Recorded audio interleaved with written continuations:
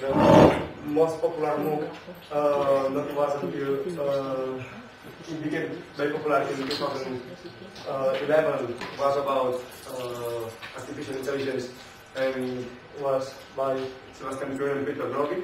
And then it became very popular in 2012.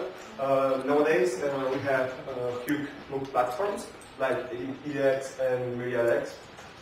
And from individual experience, we go to institutional experience like Twitter Learn and UCATX. UCATX is the host platform that have course used in this world. UCATX is based on Open edX. It's supported by Catalan government and supported by Catalan System University.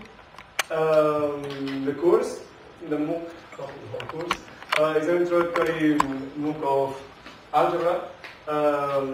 This takes 5 weeks and 1 week per module, and every module required more or less 3 or 5 hours of work, and it has 2 main resources, videos and quizzes.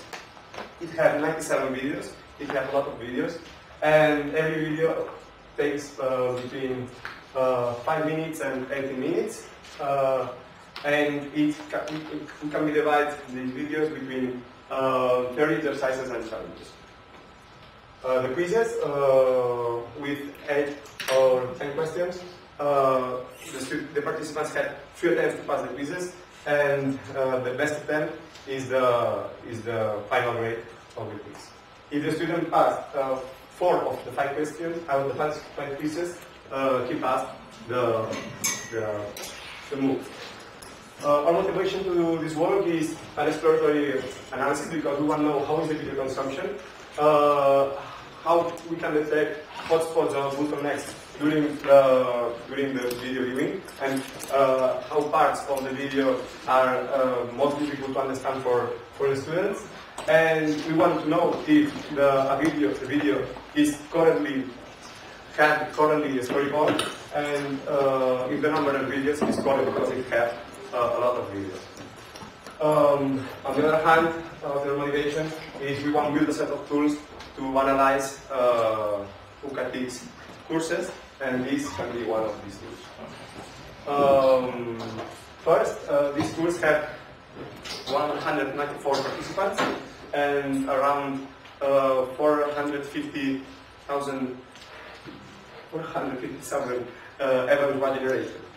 We took an event when we as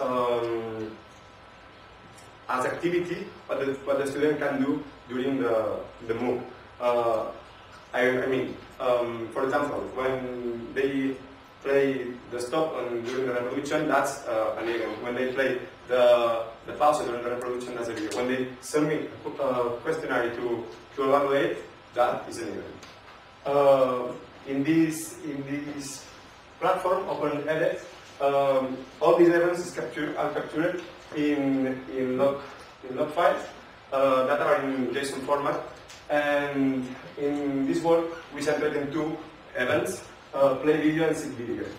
In this work, we will refer to see video as a jump. A jump is when the student moves the play bar of the video forward or backward to find other points. For this, because these log files have a lot of data, we develop different scripts in Python. These scripts final generate a new file with the identifier of the video, with the start time where the participant begins the jump, and the final time where the participant finishes the jump. For that analysis, we developed different heat maps. We developed this heat map with D3.js, and with this heat map, the finality is view how is the previous file, the file with all jumps and all videos. We developed 2 different kinds of heat maps, one for forward jumps and one for backward jumps. When we use 2 different colors, blue gradient for forward jumps and red gradient for backward jumps. If the heat map have a darker color, that means more number of jumps, and if have a white color or lighter color, it means more jumps. In the heat maps, as you can see in the next slides, e-axis represents from where the student, from where second or where scene the student begins the jump, and x-axis represents for where the student finishes the jump. We developed this heat map firstly for 1 second resolution. That means a very big matrix, a square matrix, which we represent every second of the video. With this heat map, we can see from where the students begin the jump and when finishes the jump.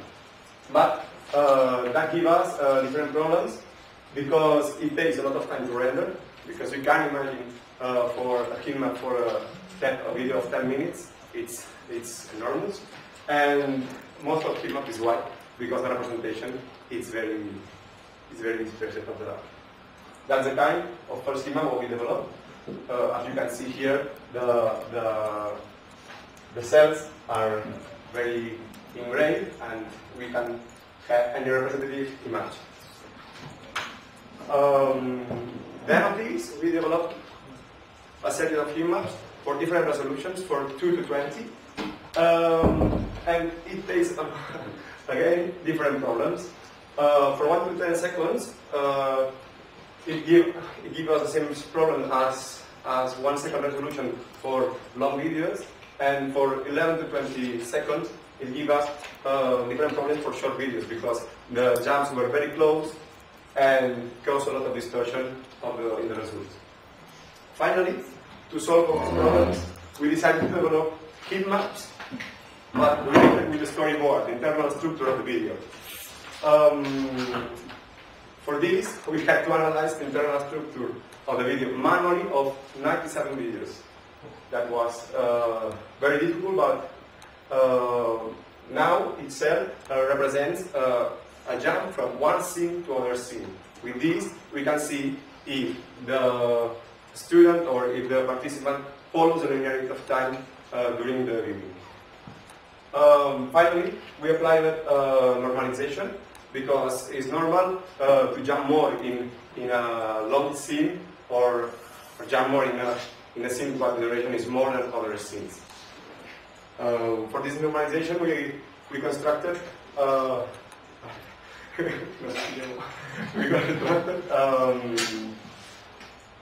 we applied the normalization dividing the number of jumps between the total of seconds of the scene.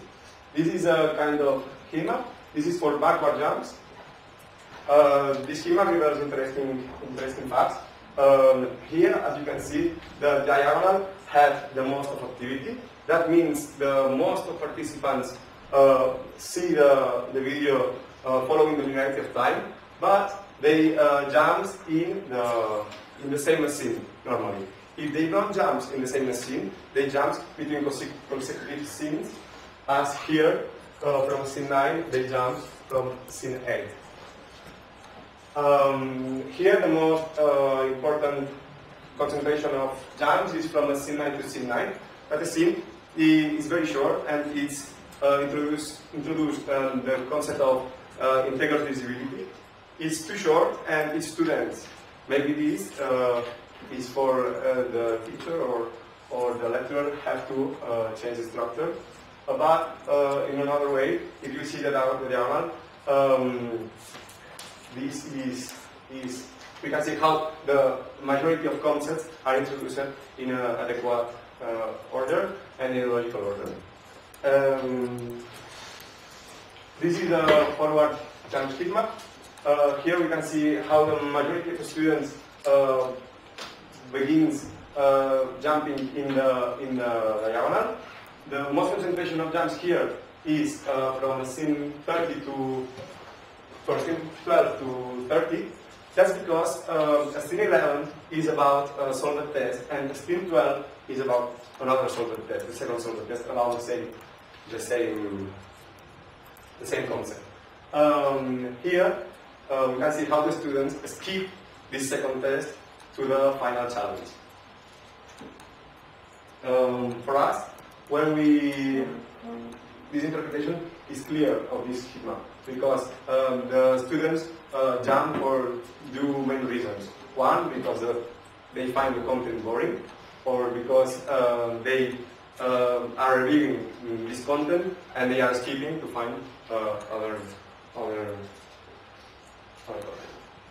And in conclusion, with heat maps can be used to detect problems and to detect hotspots and bottlenecks during the reproduction. They can be used to improve the storyboard of a video, and well, the participants, as we can see, can follow the linearity of time during the video. Finally, with computer research, we want to improve this way of extract the manual storyboard in automatic storyboard, and we have improved boundaries between consecutive scenes, because now if a student jump from one scene to other scene, to the first scene of other scene, is a jump between two consecutive scenes, maybe he won't jump in the same scene. And that's all. You want interesting? So we have some minutes for discussion. If you have any question for Juan.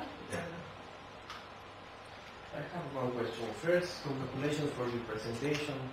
It's a great job. But I have two concerns. The first is why you don't use a timestamp for avoid, for example, this matrix of 1 second. This is the first. You could use maybe a timestamp to go directly to the point that the students, for example, forward or backwards, something like that. And the second concern is maybe if you can match, for example, if those jumps correspond with any specific pedagogical design or storyboard that the video intends. Okay, the most of videos here introduce first the concept, then an exercise, and then a challenge. And we analyze this because we want to know if the storyboard is correct, is adequate, and if they introduce a logical order. That's we find with this it's correct. And the first question, sorry, timestamp. Yes, we can do with timestamp. We try it, but we think it's better in this way because our main goal is not if the storyboard is correctly done. I don't know if I answered your question. Yeah. Thank you. You're welcome. Any other questions? I think I have one. You are thinking on identifying patterns of things or issues based on the heat maps, like for example you were showing us these thing-related tests or things like that. Yes, we think about this, but this is a very exploratory analysis, and we are thinking in the future research analyze different patterns because it's not only in this video. A lot of videos, the students, for example, skips the second, third, and fourth test, and the students sometimes skip the concepts that are repeated. And yes, we want to find different patterns, but that's the future research. That it's the nature of this work is very exploratory work. Thank you very much. You're welcome.